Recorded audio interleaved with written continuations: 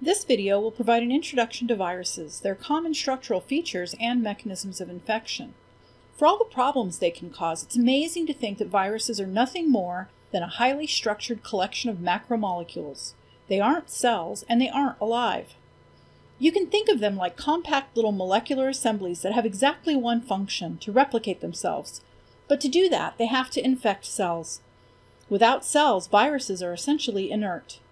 They lack the ability to carry out metabolism on their own or to reproduce on their own. They are obligate intracellular parasites. They must get into cells and use cellular enzymes, energy, and organic building blocks to make more viruses, which then exit the cell and go on to infect other cells. This false-colored green cell on the right is a type of immune cell called a T cell, and these little red specks are all human immunodeficiency virus, HIV particles, exiting or budding off from the cell, just to give you a sense of scale between viruses and the cells they infect.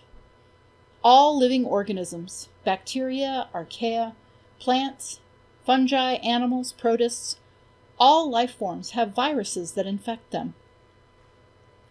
In this illustration, you can get a sense of the diversity of viruses, from the rod-shaped tobacco mosaic virus that infects plant cells down here at the lower left, to this T7 bacteriophage virus that infects bacteria, and all these animal viruses: SARS, Zika, HIV, Ebola. Viruses come in a diverse array of shapes and sizes, but they all exist to infect cells and make more virus. Despite their diverse shapes, viruses have common structural characteristics. They all have a genome, which can be DNA or RNA, but never both, and can be either double-stranded or single-stranded. The viral genome contains few genes compared to cells, a few hundred for the largest viruses, though the typical number of genes is about a dozen. Simple bacterial cells have thousands of genes, just for comparison. Along with the genome, viral proteins are present, some of which are structural, for example, binding to, organizing, and protecting the genome, like the N proteins represented in purple here, found in association with the RNA genome of this SARS-CoV-2 virus, these red squiggles. Others play a role in infection, like these spike proteins on the SARS virus, and these tail fiber accessory proteins on the bacteriophage, both of which are critical for entry of the viral genome, or virus as a whole, into the cell. These proteins directly interact with cell surface molecules that are specific to their target cell. It could be a membrane-embedded receptor protein, cell surface carbohydrates, a cell wall component, etc. And this is why every virus has a limited range of host cells it can infect. Some viral proteins are enzymes that assist the virus in replicating once in a cell. And some of them are proteins that make up the highly ordered protein capsid, a set of proteins that enclose and protect the genome. In many animal viruses like SARS, the viral particle is covered by a membrane envelope consisting of a phospholipid bilayer and embedded membrane proteins, which the virus acquires from the host cell itself. Let's take a closer look at the molecular processes by which specific viruses infect their target host cells, starting with T4 bacteriophage. As I mentioned, bacteriophage are viruses that specifically infect prokaryotic cells, both bacteria and archaea, and they are found wherever these organisms exist. They are by far the most prevalent biological entities on the planet. It's been estimated that 1 milliliter of seawater contains hundreds of millions of phage particles. They outnumber bacterial cells by more than 10 to 1 in many ecosystems. The structure of T4 is shown on the left in the diagram, and consists of the head, a protein capsid enclosing the DNA genome, which contains 160 genes, and a tail, which contains a number of protein structures that allow the virus to attach to and infect target cells. Attachment is mediated by these tail fibers represented in yellow. Once attached, the tail functions like a syringe, injecting the DNA from the head into the cell cytoplasm. After gaining entry to the cell, the viral DNA is copied by cellular polymerases to produce more viral DNA and mRNA, which cellular ribosomes then translate to produce the viral proteins. New viral particles then undergo self-assembly. Viral enzymes degrade the cell membrane and cell wall, and hundreds of new viral particles are released into the environment, which can then go on to infect other cells. Obviously, bacteria have defenses against infection, If they didn't, they would have become extinct. One defense is the restriction modification system. Most prokaryotic cells have endonuclease enzymes that will degrade any foreign DNA that enters the cell, represented by this sharp-toothed little Pac-Man here.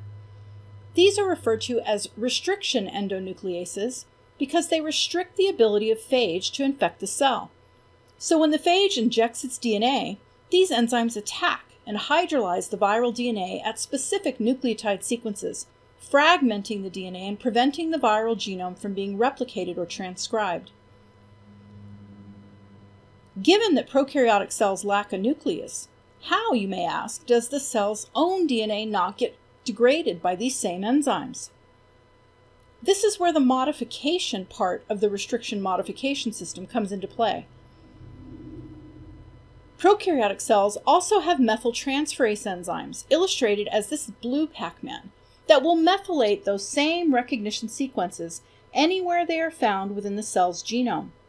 Because the structure of the nucleotide has been changed by the addition of the methyl group, the endonuclease can no longer recognize it, and the cell's DNA is protected from degradation.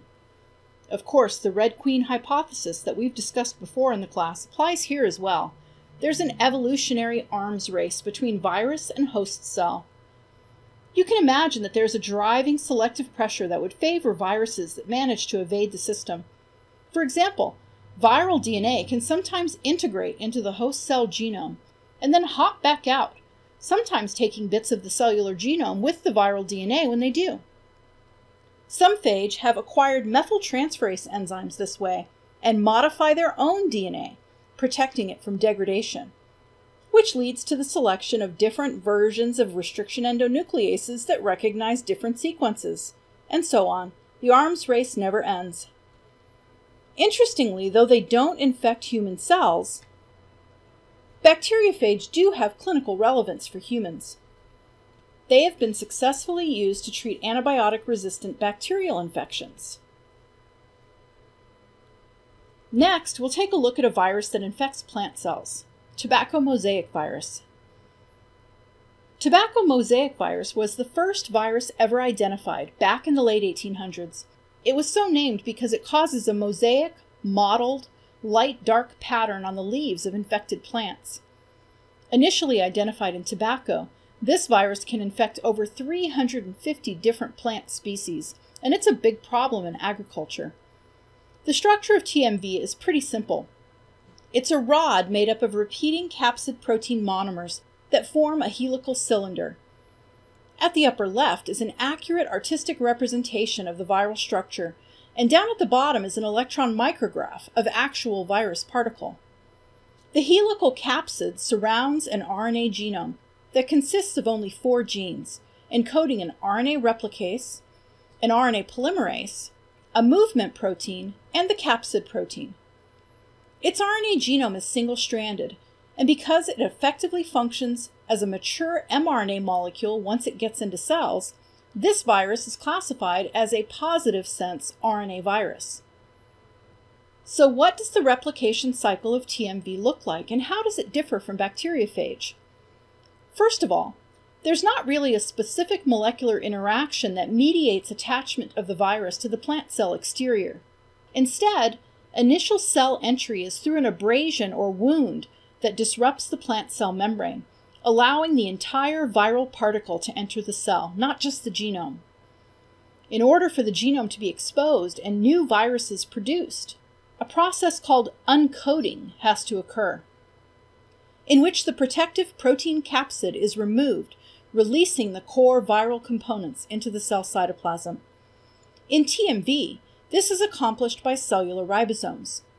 The RNA genome of the virus has a 5' methylguanine cap, just like cellular mRNAs. So cellular ribosomes will bind the end of the RNA and start scanning to initiate translation, displacing capsid proteins as they move along the RNA. This is referred to as co-translational disassembly. Once uncoded, the RNA genome is copied by the viral polymerase to produce the negative antisense RNA complement, and then copied again to produce the positive sense strand genome. As this is happening, the RNA is being translated by ribosomes at the rough ER to produce more viral proteins. These viral components assemble initially into viral replication complexes, which motor proteins move to plasmodesmata, cell-cell junctions between adjacent plant cells that allow the exchange of cellular nutrients and other materials. The viral components move from cell to cell, spreading the infection throughout the plant tissue, depleting the plant's resources, and causing stunting, malformation, and ultimately tissue death. As concentrations of the viral components increase within the cell, further self-assembly spontaneously occurs, producing the mature helical viral particle. Because the virus is spread throughout the plant tissue, including into the sap, chewing insects like grasshoppers can transfer the virus from one plant to another as they feed, as can humans if they're not careful about washing up after handling diseased plants. And this mechanical spread by humans is the main mode of transmission in agricultural crops. The last virus I'll talk about is human immunodeficiency virus, the virus responsible for acquired immunodeficiency syndrome, or AIDS. The name of the clinical syndrome accurately describes the diabolical effects of the virus. HIV is spread through contact with some body fluids, including blood, semen, and vaginal secretions. And once in the body, HIV infects a number of different cell types, but it particularly targets a population of immune cells called helper T cells, which are critical for mounting an effective immune response to pathogens. By targeting and killing these immune cells, the virus essentially cripples the immune system. And without treatment, infected individuals suffer a number of opportunistic infections and cancers, which is what eventually causes their death within about 10 years of infection. Again, if the infection is untreated. As we'll discuss in a minute, with proper treatment, HIV-infected individuals can live a pretty normal life. AIDS exploded into a global pandemic in the 1980s, and although we hear less about it because effective therapies have been developed, it remains a significant health problem in many parts of the world. There are millions of people across the globe living with HIV, and though globally the new infection rate has declined by about 25% from its peak in 2010, millions of people are newly infected every year, and hundreds of thousands still die from AIDS every year. And while infection rates are declining in many parts of the world, including North and South America, Western Europe, Western, Central, and Southern Africa, and the Asia-Pacific region, rates are increasing in Northern Africa and the Middle East, and in Eastern Europe. In addition, while infection rates are declining in sub-Saharan African countries, as you can see from the chart in the lower right, they are still disproportionately affected by AIDS-related deaths compared to other parts of the world, largely due to lack of access to affordable therapeutics. The bottom line is that HIV/AIDS is still a huge health crisis worldwide. HIV is classified as a positive sense-strand, membrane-enveloped retrovirus. Like tobacco mosaic virus, HIV has an RNA genome that can be immediately translated in the infected cell to produce viral proteins, hence the sense-strand designation. Unlike TMV, HIV is a retrovirus, which means that once it infects a cell, it copies its RNA genome into DNA, and that DNA can then integrate into the host cell's DNA, becoming part of the cellular genome. We'll see the details of how that happens in a moment. Like most animal viruses, outside of the protein capsid protecting the viral genome, HIV contains a lipid membrane coating or envelope that it acquires as it leaves an infected cell via exocytosis. This membrane is derived from the host cell plasma membrane and contains both host cell membrane proteins and viral-specific membrane proteins. Infection of a T cell is initiated by attachment of the HIV virus to two receptor proteins in the helper T cell membrane called CD4 receptor and CCR5 receptor. Two viral glycoproteins called GP41 and GP120 are critical for mediating this interaction. Once these glycoproteins bind the cell surface receptors, they undergo a shape change that pulls the viral membrane and cell membrane close enough to one another that the membrane lipids intermingle, resulting in membrane fusion and penetration of the viral proteins and genome into the cell cytoplasm. To see how this fusion process works, we'll watch a short animation produced by a research group at the University of La Laguna in Spain.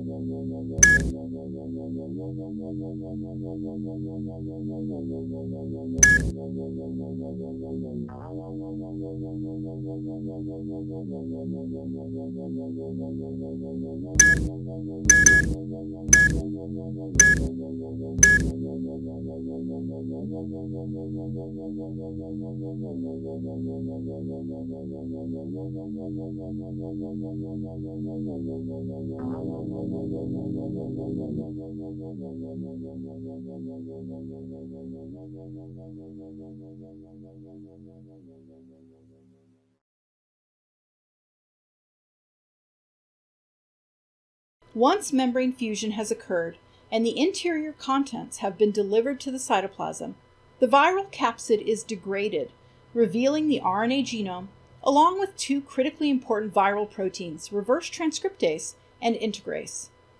What happens next in this cycle is part of what makes HIV such a difficult pathogen to try to get rid of once infection occurs. The reverse transcriptase enzyme copies and converts the viral RNA genome into a double-stranded DNA molecule.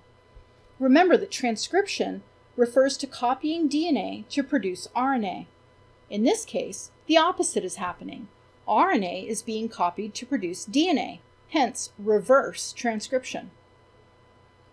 Once the genome has been converted to DNA, a viral enzyme called integrase binds to the viral DNA, chaperones it into the nucleus through a nuclear pore, then cuts a host cell DNA molecule, fusing the viral DNA into the cut site.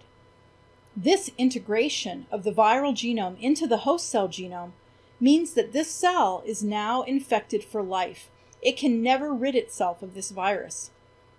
What follows is transcription of the viral DNA, what's referred to as the provirus, to make viral RNA, some of which is translated to produce viral proteins, and some of which are used as the viral RNA genome for the new virions being assembled. These viral molecules are transported to the cell surface, where exocytosis then occurs, releasing a viral particle to the outside world. At this stage, the virus is not yet infectious. One last enzymatic reaction is needed. The viral proteins are produced as one long polypeptide, which must be cleaved apart into separate viral proteins in order for the interior capsid to fully assemble. This cleavage is catalyzed by a viral protease enzyme. Once that has been accomplished, this is now a mature HIV virus that is competent to infect other T cells in the body, which can pretty rapidly deplete the number of T cells and compromise the immune system. This is actually just scratching the surface on HIV infection, because it turns out that HIV has a number of other tricks up its sleeve that allows it to evade immune detection and eradication from the body. we're going to see another animation that illustrates really nicely these next steps in the replication cycle of the virus once membrane fusion has occurred. This one was produced for the Howard Hughes Medical Institute. And what ultimately happens is fusion of those two membranes, and the viral genetic material is injected essentially into the cell, and the envelope protein is left at the cell surface. The virus has a matrix and a capsid protein, shown here in green and red, that essentially are digested when it enters into the cell. That releases viral enzymes and the viral RNA. And here we have reverse transcriptase, which takes the viral RNA and, using host nucleotides, converts that viral RNA into a single strand of DNA.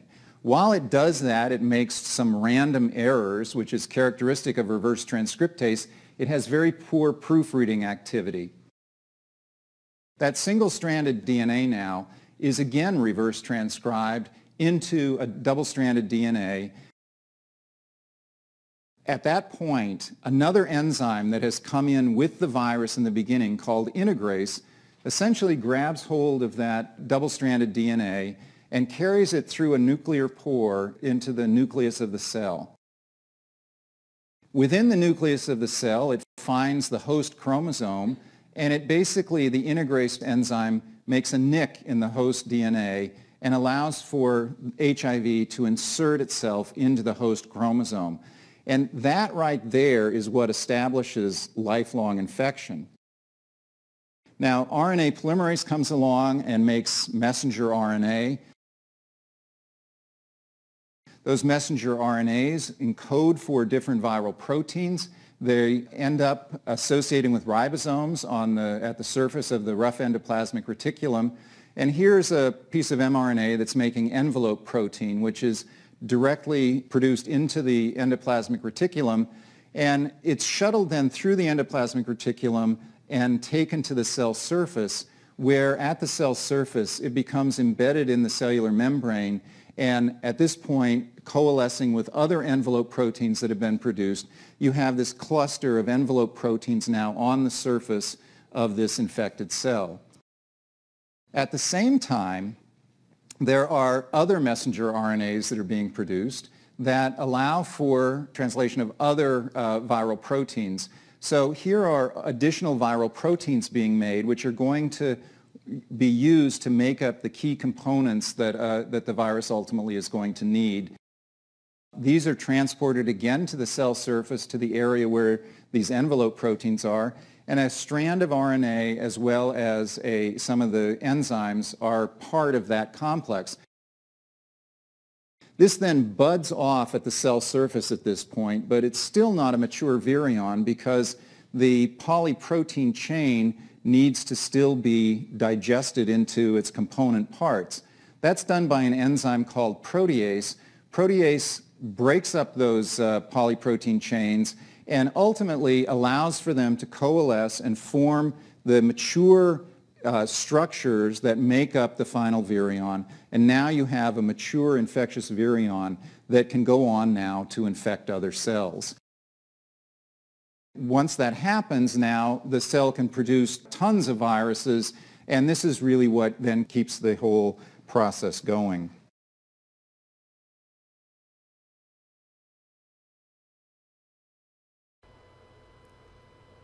Okay, now that we've taken a look at the viral replication cycle, let's talk about those treatments for HIV that I mentioned at the beginning of the video, and see how they can stop HIV in its tracks and make a more or less normal life possible for HIV-positive individuals. In theory, all of those components of the viral replication cycle that we just talked about are potential drug targets to either prevent infection or stop the infection from spreading. So you can imagine that you could design molecules that will bind to the CD4 receptor and or CCR5 co-receptor, preventing HIV from being able to interact and initiate fusion. That would prevent infection in the first place. Or you could design inhibitors that would target those membrane fusion proteins, preventing them from doing their thing so the virus can't enter the cell. Alternatively, you could target the viral enzymes, reverse transcriptase, integrase, and protease. preventing the replication of the viral genome and maturation of the viral particles. In principle, you could target any of these, but the most effective therapies that have been developed are ones that target the enzymes. As mentioned in the animation, reverse transcriptase is an error-prone enzyme. It introduces a lot of mutations when it copies HIV.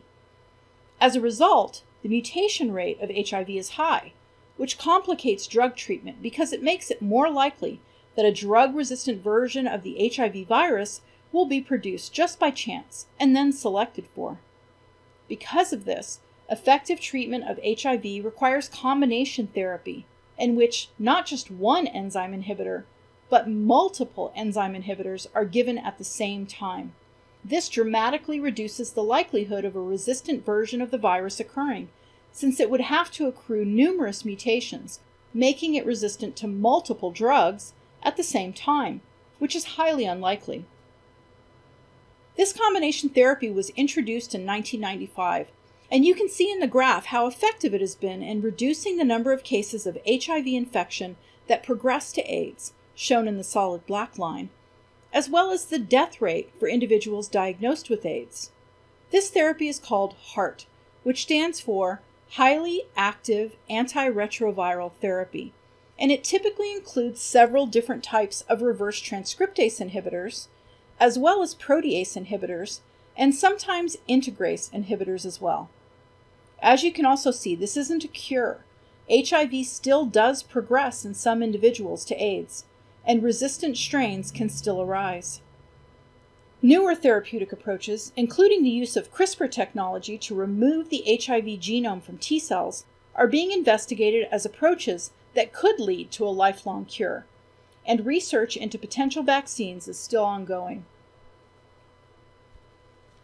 So far, we've focused very narrowly on the structural features, infection mechanisms, and relevance of some example viruses as disease-causing agents. But from a broader perspective, it's important to recognize that viruses don't only impact individuals within a population.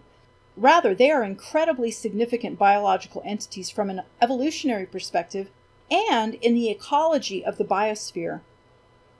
Viruses have long been recognized as an important driver of evolution because they can transfer genes between cells and even different species in a process called horizontal gene transfer.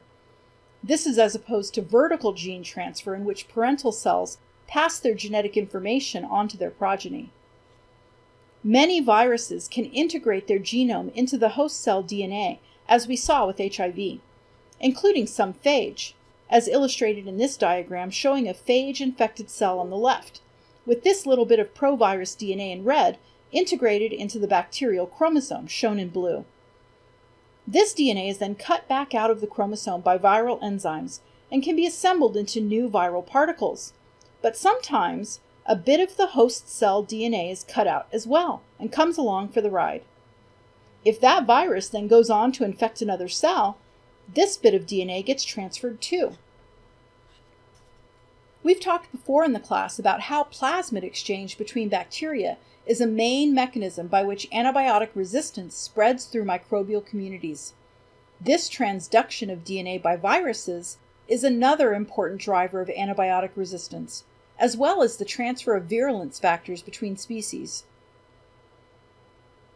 Viruses can transfer genes between cells of the same species or across species, and because of the existence of parasites and endosymbionts, can even transfer genetic information across the domains of life, for example, from a bacterial endosymbiont to the DNA of the eukaryotic host cell.